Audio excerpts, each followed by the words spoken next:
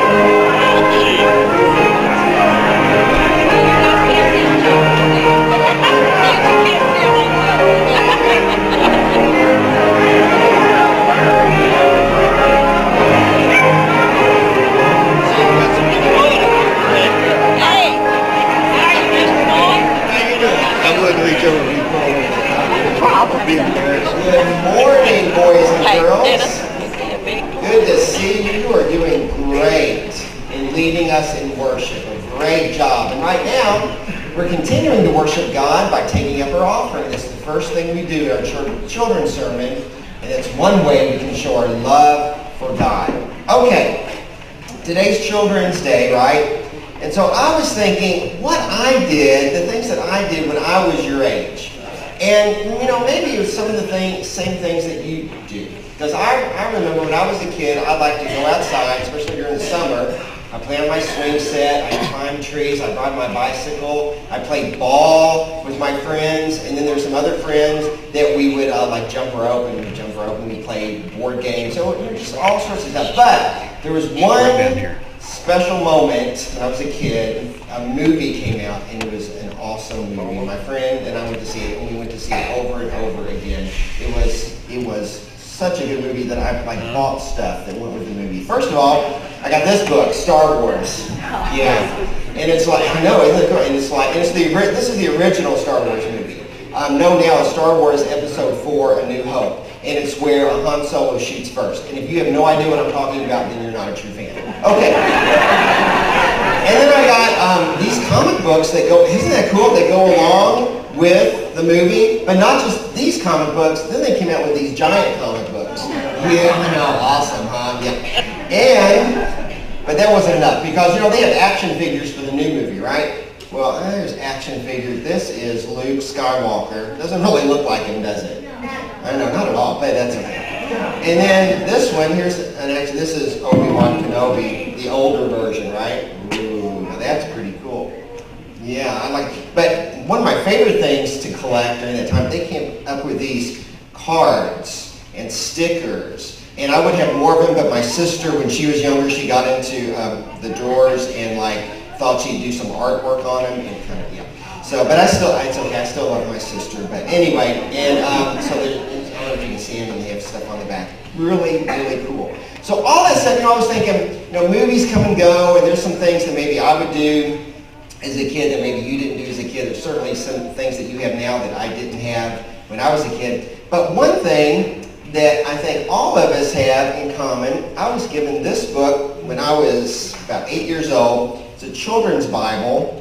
And, I was just thinking about the Bible is something that all of us, right, have in common. You're coming to church and Sunday school, and you learn great stories in the Bible. And so the Word of God stays the same, right? So it's important to hear these stories and learn these stories and to even memorize these scripture verses and these passages. And speaking of memorizing Bible verses and Bible passages, we have one of you actually is a Bible driller this year. And Leanne, could you stand up? And I'm going to ask your Bible drill leader, your mama, Deanna Linegar, to come up front.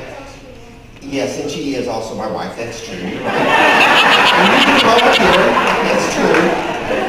Not getting anything past you. That's right. But we want to present something to Leanne, and just to remind all of us how important it is to study the Bible, to learn passages in the Bible. And so I'm going to have you present that to her. No, not the bag. What's in the bag? This is a trophy, and it's can you read that? 2016 State Bible Drill winner, Leanne Linegar.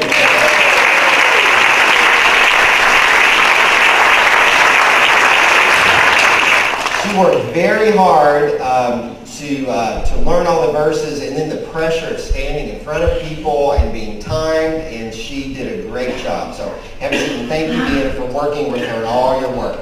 So what I would like to do, this is Children's Day, and I think it's important for us as adults to pray for you guys. So I'm going to ask all the children that are sitting here can stand up and then just make a line facing the congregation. If there's any other children that are here that like to join us, I'm going to lead us in a prayer for these kids. We're going to put our prayer, our hands of blessing upon these kids just where you are. And what I would like for you to do is just sitting where you are, if you could just raise your hand toward one of these kids while I lead us in prayer. And so this is going to symbolize us putting our hands of blessing on these kids. If you could do that now, just raise your hands and put your hand toward these kids as we pray together. Dear Heavenly Father, we put our hands of blessing upon these children this morning and ask that you bless each child richly, along with their families. Remind each one that they are a part of the family of God, not just the church of the future, but the church right now, as this morning they share their gifts and their talents in worship. Father, I pray that you might guide their parents as they do their best to guide their children. And as we have all gathered in this place to worship you, remind us that in your eyes we are all the children of God. We pray these things in Jesus' name. Amen. Children's choir, you can get in place for your song.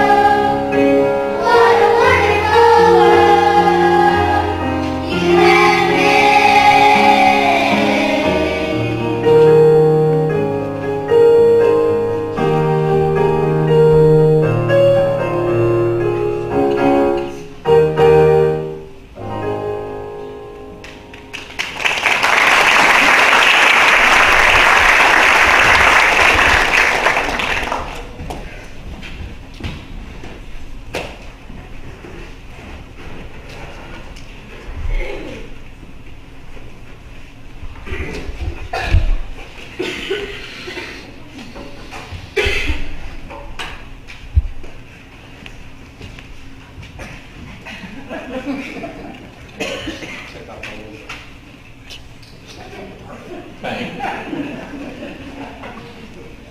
Thank you. That's our tech department, and this is our IT department. If you need help with your phones, just hand them to them. They'll show you exactly how to work. We are just a few weeks away from one of our signature events here at the church. And someone is coming to talk to you about it. The most dangerous thing I ever do is give Christy a microphone. But she is going to share a word of testimony today with us. I mean, really? Do I look dangerous to you? Not yet. No, it is my privilege to share my auction testimony this morning. Many of us speak about the festival as if everyone should know about it. The Middletown Festival occurs during the second weekend of September. The festival begins on Friday afternoon and ends Saturday night. I always love it that Friday afternoon when you come down Main Street, or actually the week before, and they put the signs out. The road will be closing. Oh, I get so excited. I really do. It is an event that traditionally draws up to 40,000 people to the areas immediately outside our church building, including Weatherby Park, which is kind of behind you and over here to your right, the parking lot to your left over here between this building and Celebration Hall, and all along Main Street from down by the Methodist Church almost down to Mark's Feed Store. Many of you have had the opportunity to participate in the festival, but for those of you who have not, let me try to describe it. Think Mayberry, USA. Weatherby Park is full of booths with vendors, arts and crafts, and food. Corn dogs, funnel cakes, frozen lemonade, pork sandwiches. Can you smell it? There are inflatable bouncies for the kids, a dog show, live bands and entertainment all day long, a parade complete with marching bands, school kids, politicians, fire engines, and parade floats. Can you see it? Imagine an atmosphere where the kids are running around enjoying the late summer weather, wondering if this year they are finally going to be old enough to walk around without their parents. That's kind of become a rite of passage for the kids here at First Baptist. Families gather on the front porch of the church because it's a great place to see the parade and later the fireworks show. Can you hear it? The festival is some of the best stuff our community has to offer. It's Middletown shining bright, and First Baptist Church is literally right at the heart of it. Many of us like to say it's the most wonderful time of the year. Our soda shop selling ice cream delights, the children's booth giving all the little ones a chance to win big prizes, the Oasis tent, a place to rest and relax in the middle of all the buzz, a parade float that always fills us with pride, and Broadway on Main, a free musical theater production featuring actors, musicians, and the cutest kids you'll see on stage anywhere. Are you praying for it? The festival auction is an annual fundraising event that allows all of these exciting things to happen without using any budget money during the Middletown Festival. Not only does the auction underwrite the expenses of the church's participation in the festival, but also helps with other projects, including property improvement, outreach, providing scholarship for children and youth for camps, and more. My real purpose today is to encourage you to think about ways you can participate in the festival auction. The auction is Saturday, July 9th at 6 o'clock in Celebration Hall, which is our building across the lot here. The Festival Auction Committee works tirelessly to make this a remarkable event. The evening includes a silent auction, free food and beverages, delicious desserts for sale by the slice, a duck pond where you spend $20 and get a gift card valued at least $20 or more, and of course a live auction event with fabulous items you want to take home. There's something for everyone, and as with most successful events, it takes everyone to make it a success. Many hours of work and dedication go into the planning and production of the auction event, which has annually raised about $20,000. Man, that's some auctioneer, just saying.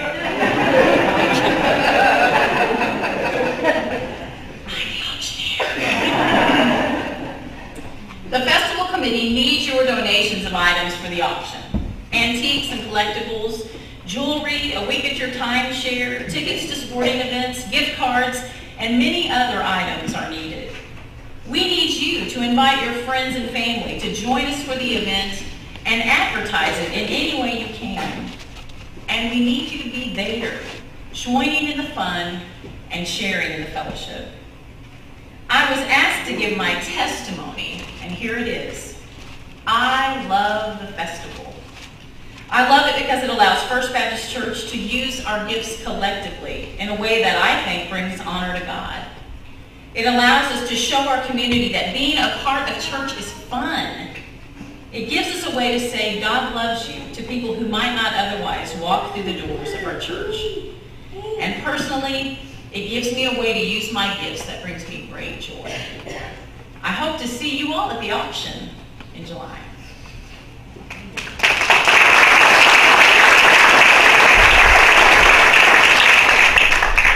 Please stand as we sing, I stand amazed in the presence.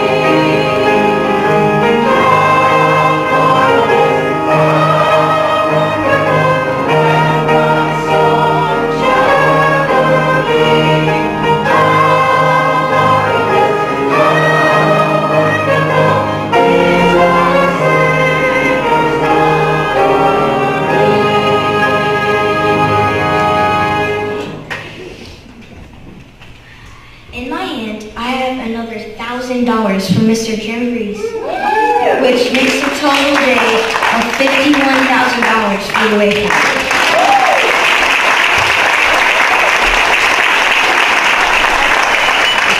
Please join me in prayer.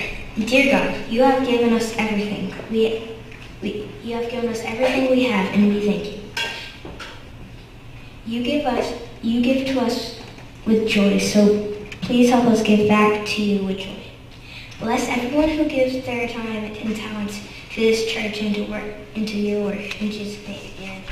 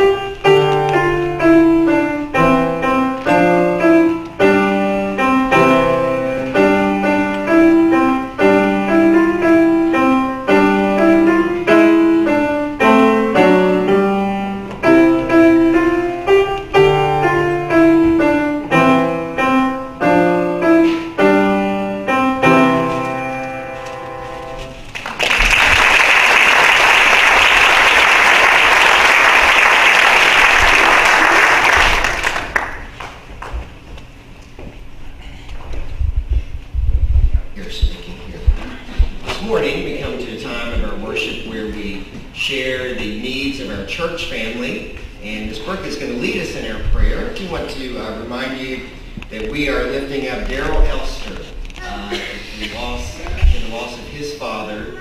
And we're also praying for Tish Noler in the loss of her brother.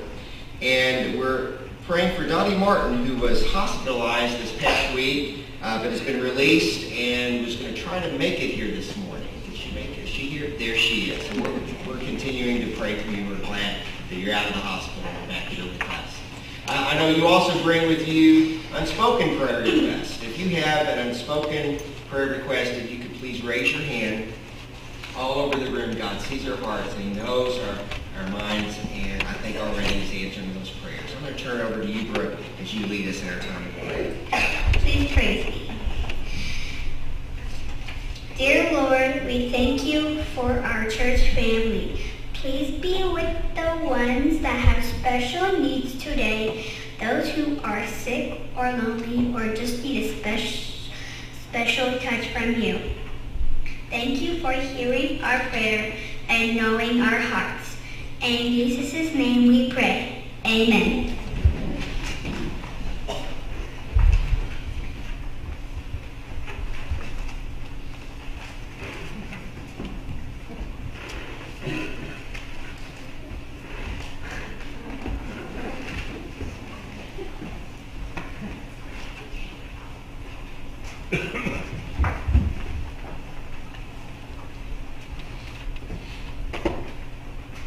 God's ways are a wonderful mystery to us. God's name is magnificent. He is filled with majesty.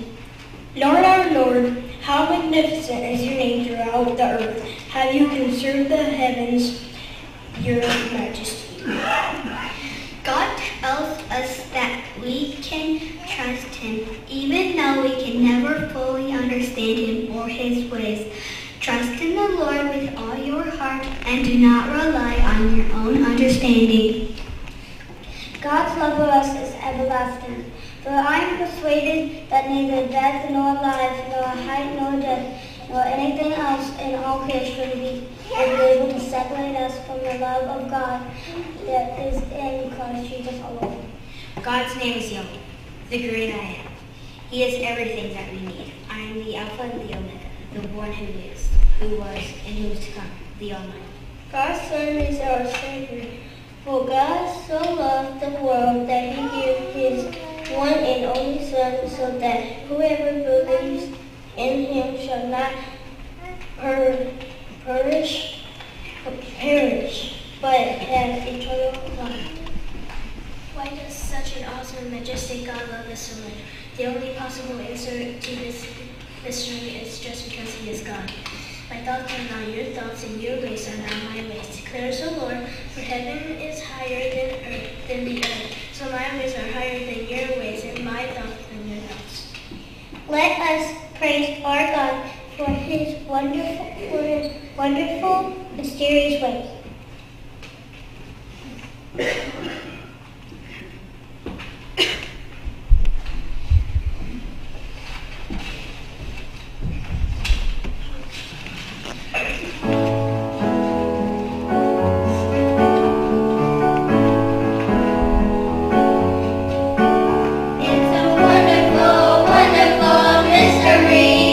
That the God of the universe cares about me. I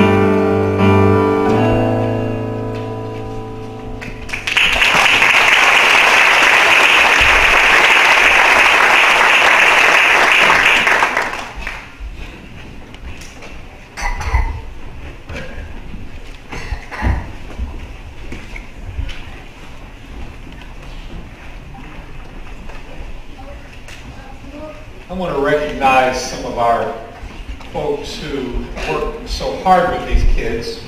Our Sunday school teachers, our staff, our mission teachers. If you are any part of these kids' lives here at church, Wednesdays or Sundays, stand up and let us say how much we appreciate you.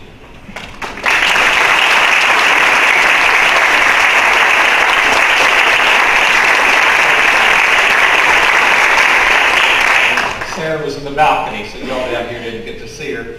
And but it wouldn't happen. We have great children's leadership, but it wouldn't happen if parents and grandparents and aunts and uncles that didn't get the kids here. So if you're a parent, a grandparent, or a transporting aunt and uncle of one of these kids, stand up and let us appreciate you.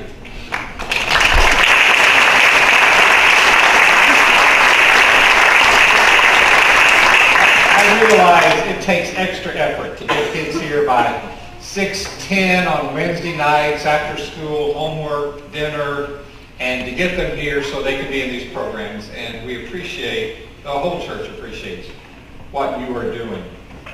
I don't think it's an accident that John, when he writes his epistles, says to the church, all of us are God's little children. It may be a term of endearment. It may be because John is old. He's a senior pastor, a bishop over area churches in southern Turkey. But I think, and so he sees all of them as his children. But he says, that is what we all are.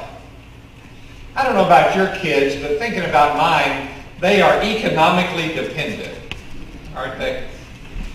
Mine are at the stage now of, Dad, I need gas money.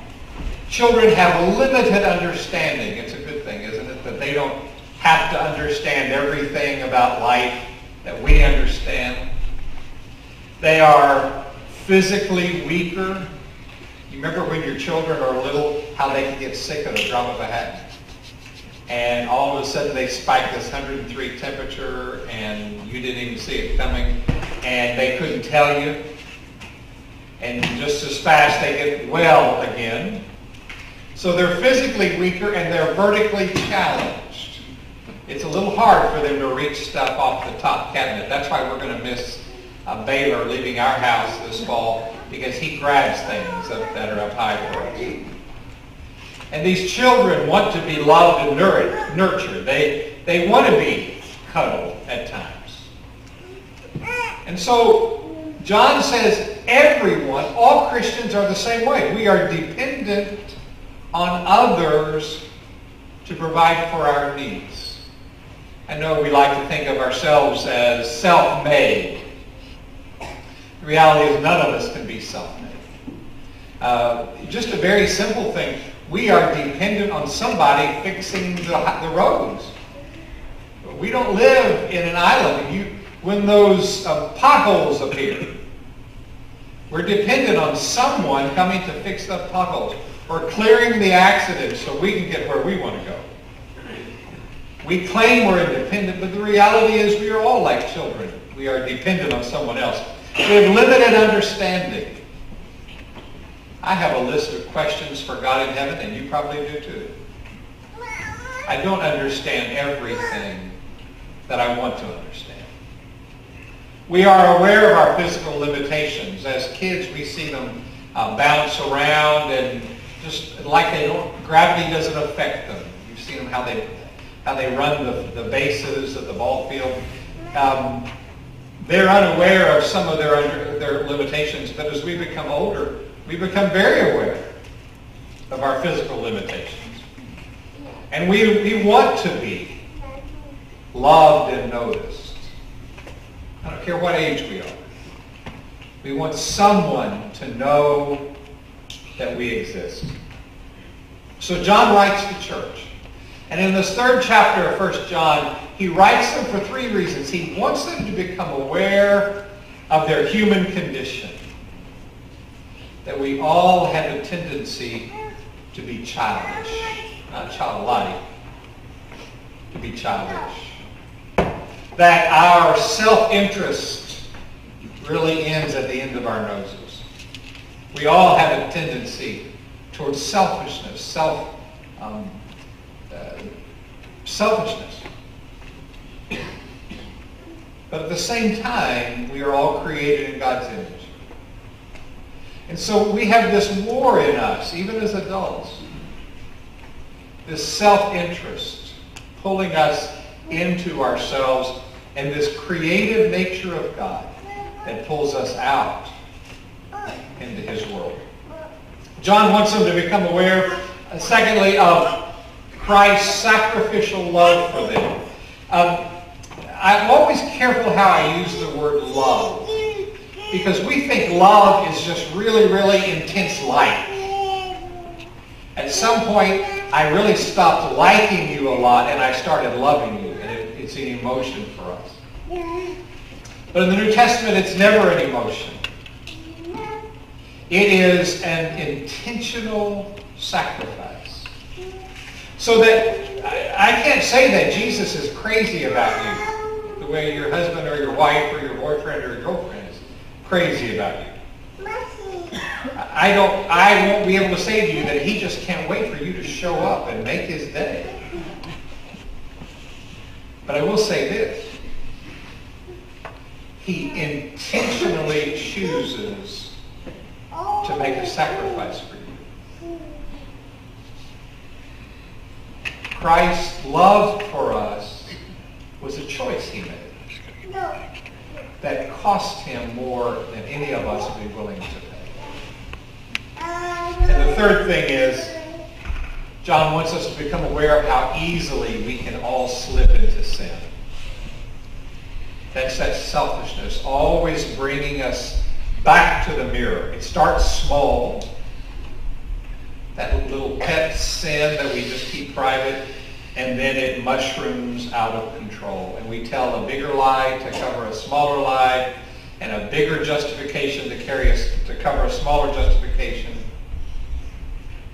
Before we know it, our sinfulness starts ruling our lives.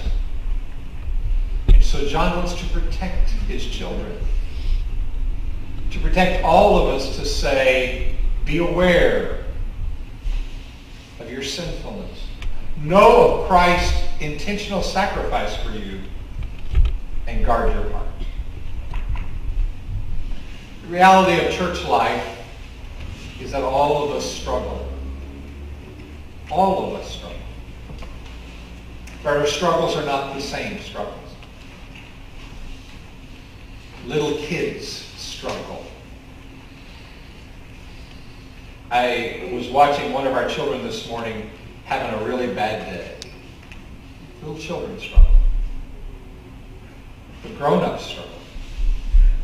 We have days where we think, why am I still doing this? Why is this still happening to me? Black people struggle, and white people, and Hispanic people. Fat people struggle, and skinny people struggle. Old and young, and Republicans and Democrats and independents, and Baptists and Catholics and Mormons and preachers and technicians and homemakers and attorneys and engineers and retirees. We struggle. Life presents us challenges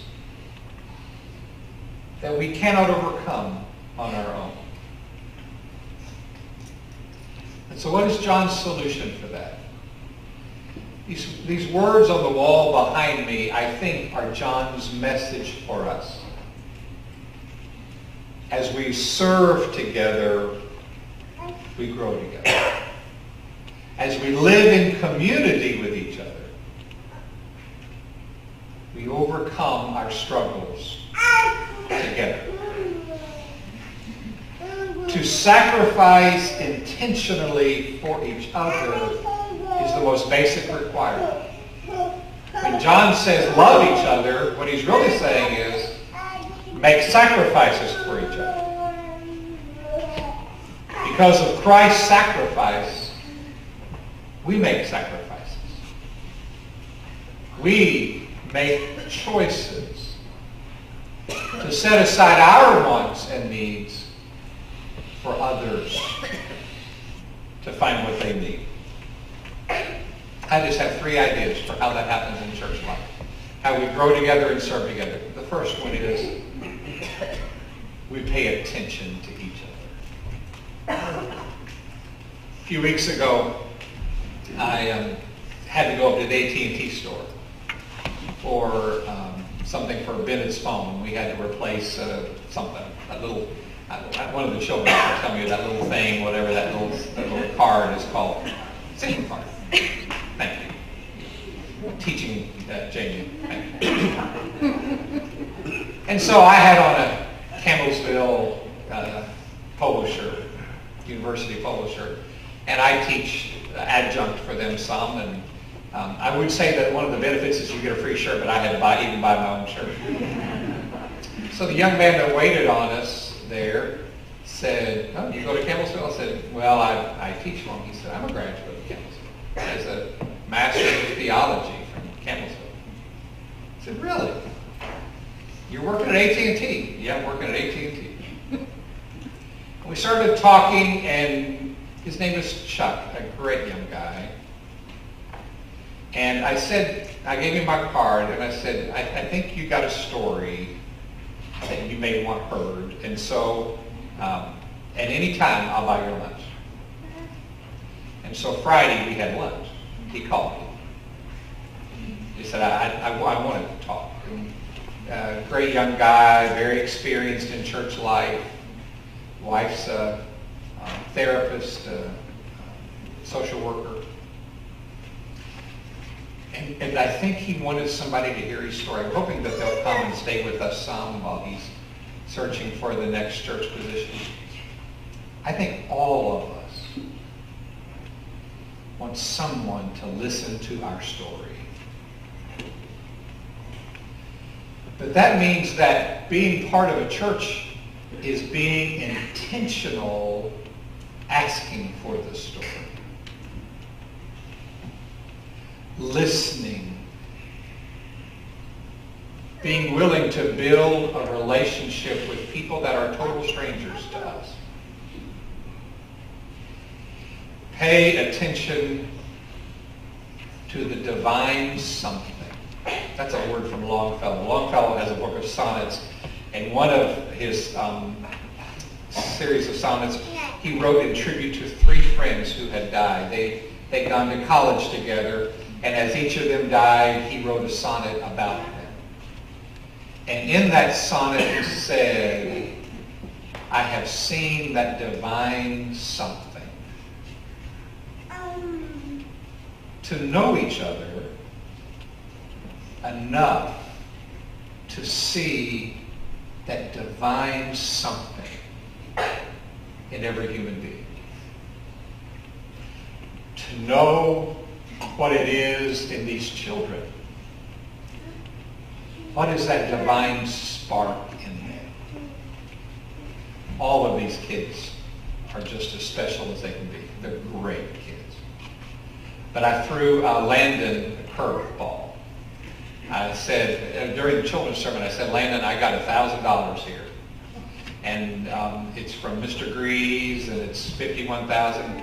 Can you say that?" "Yes, sir." And boy, he was as smooth as silk. Reuben Welch wrote a book that I was given in high school, and I still have it. A dog got a hold of it at some point and chewed it all up. And I have to kind of pry the pages apart. But I got it out this week because it's a poetic commentary on 1 John, and he says in the book, "Your world changes when someone pays attention to you." It doesn't matter whether you're a grown-up or a child. We used to have junior boys. Remember primaries and juniors and intermediates? Some of you are old Baptists like I am. You remember those days. My junior boys Sunday school class teacher was Miss Abby, Ava Nichols. I met a little girl the other day with the name Ava. These old names are coming back. I said, "You were named for a wonderful lady." I thought she was 120 years old. And she had junior boys. in a tiny little, mostly just a closet. But that was our Sunday school classroom. And she kept a list of all of her boys that she had through the years. Not her class roll, but just her own list. And when she died, her boys were all of her pallbearers. And I did her service. Miss Abby paid attention to 4 or 5 little 8-year-old boys. And she changed our lives. The second thing I want to say to us today out of this text is that as we grow and serve together, we have to connect with each other like children connect with each other. Children connect by playing together, by being curious, by crying together, and laughing together, and spending time together. One of the great things about the festival is not exactly what happens outside on the parking lot. It's a ton of fun. It's a great weekend. We get ready all year for it. We spend a lot of money, no budget dollars. We spend a lot of money on the weekend. But one of the greatest things that happens is the 60 or so members of the cast and the crew and the orchestra and the children, starting mid-July, we'll start rehearsing. And we spend time together. And we eat together, and we laugh together. And when someone hurts, we cry together. That's church family. That's how we support each other. We spend time together in the same place. Just like children, we grow together as we live together. And the third thing I want to say out of this text on growing together and serving together is that living in the Christian family says that we run from the sin that separates us.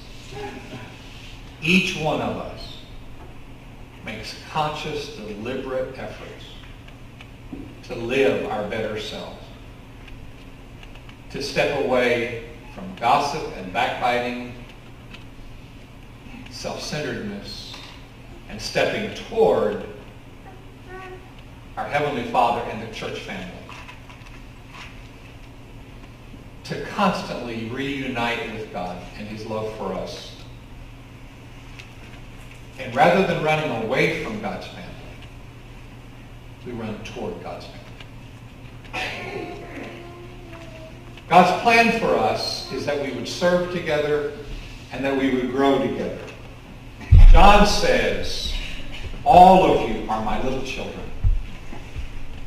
And just like these kids up here today did it in such a beautiful way, they are reflecting us. What you saw them do is what they've seen us do.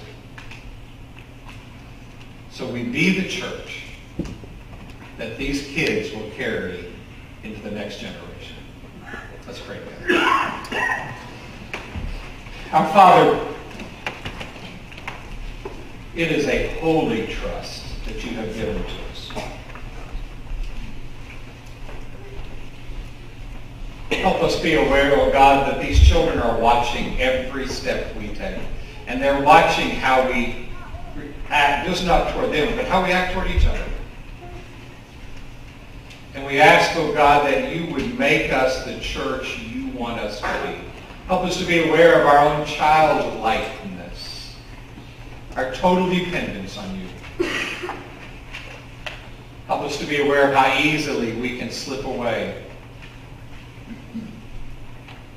Help us to be aware of others who need us to include them in our lives.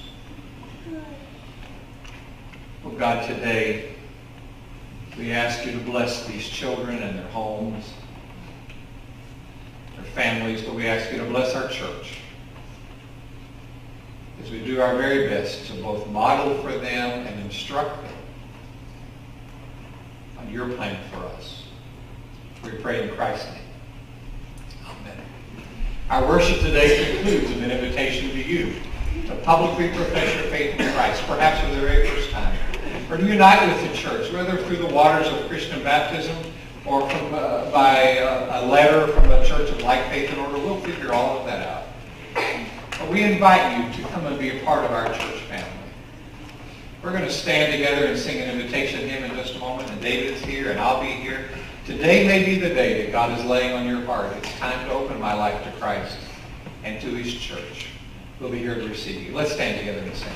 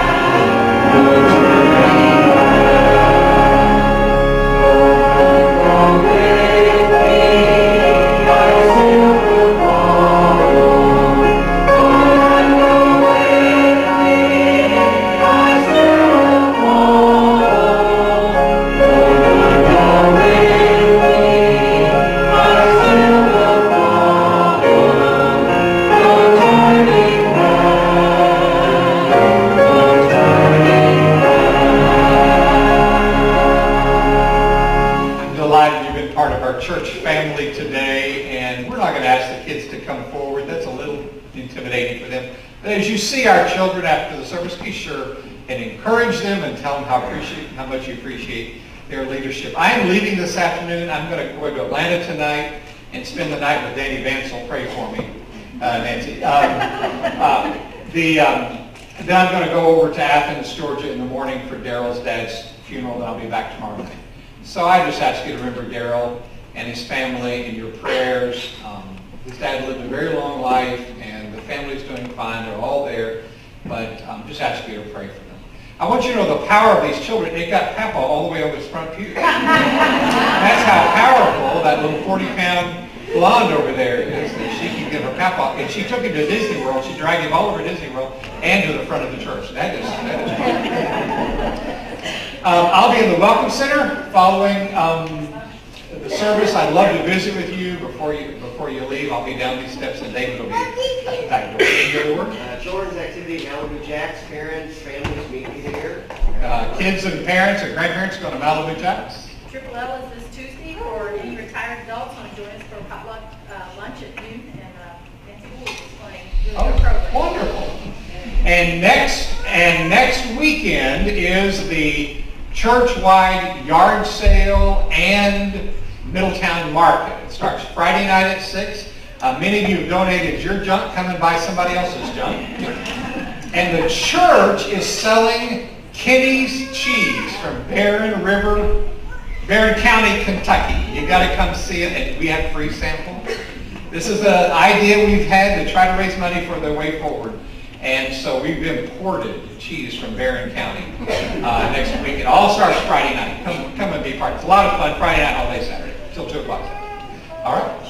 Lily and all right. Please pray with me. Dear Lord, thank you for this time of worship today. Thank you for all the children who are part of our church family and that helped lead the service today. Thank you for all the adults that love and encourage us and who share their love for you with us.